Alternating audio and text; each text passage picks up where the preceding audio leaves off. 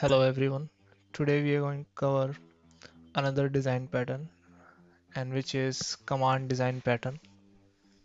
So the definition for command design pattern which you can get from internet is this.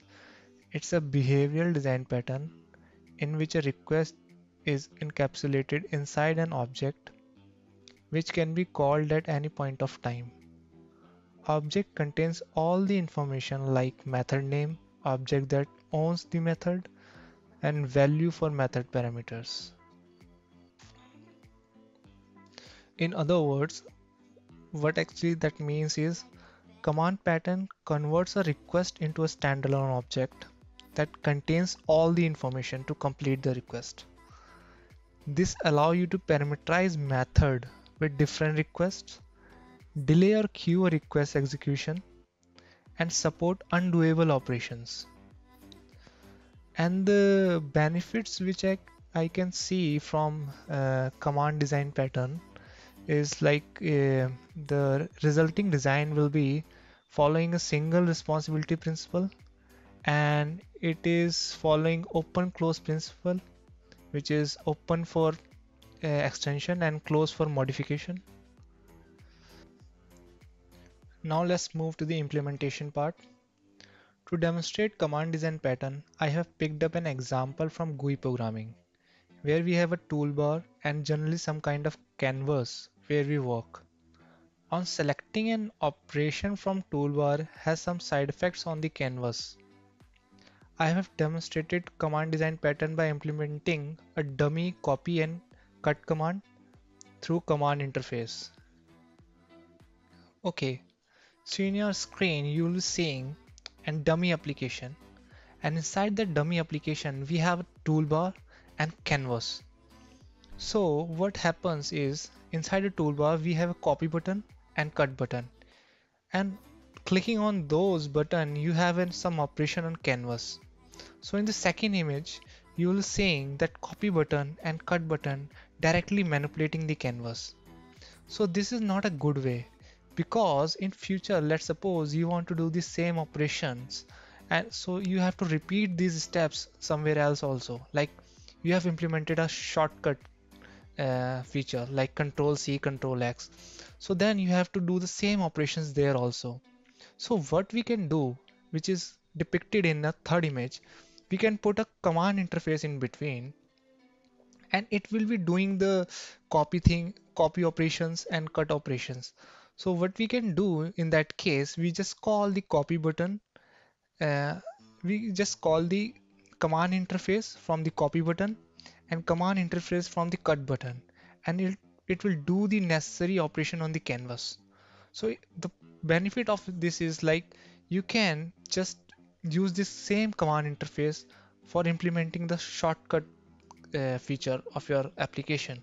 In that case, you'll just put the command interface in between and you just done, because you are not repeating yourself. So now let's move to the implementation part. So the example which I have showed you just now is represented in this code. So we have a command hierarchy. So this I command is an abstract interface which is used by copy command and the cut command.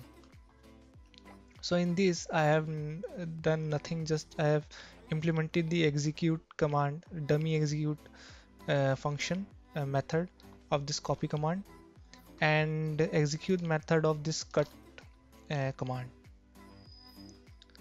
And we have an application, and inside the application we are just invoking this command. So ideally what should happen is these commands should be attached to some event listener. Okay, and in that case when that event happens, that execute method of that particular command will trigger and will do the necessary operations. So this is just a basic dummy application I just told you. So we have created an application, I'm calling the init, it is calling this function, and in that case I'm creating a canvas. So canvas is defined over here. So this is an canvas, so which going to be manipulated by this copy command and cut command. Okay, so now let's just run this example and see what happens. Okay, so it happens to be calling copy command first. Yes, it's calling the copy command. So it getting the selected item from the canvas, that is fine. And in cut command, we are doing something different. We are just getting the selected item first and then we're deleting that item. So this is a basic example. So now let's move to the next section of the video, which is applicability. So you can use command design pattern when you want to parameterize objects with different requests. Okay, so in that case, what does that mean is, let's suppose you have a some button X and in application is running and user want to change the behavior attached to the X. So what you can do is you can just change the command which is attached to that particular button, and in that case that particular interface is doing something different which it was doing before. So that can be done with command interface very easily. You can use command pattern when you want to queue up operation or execute any other point of time or execute remotely.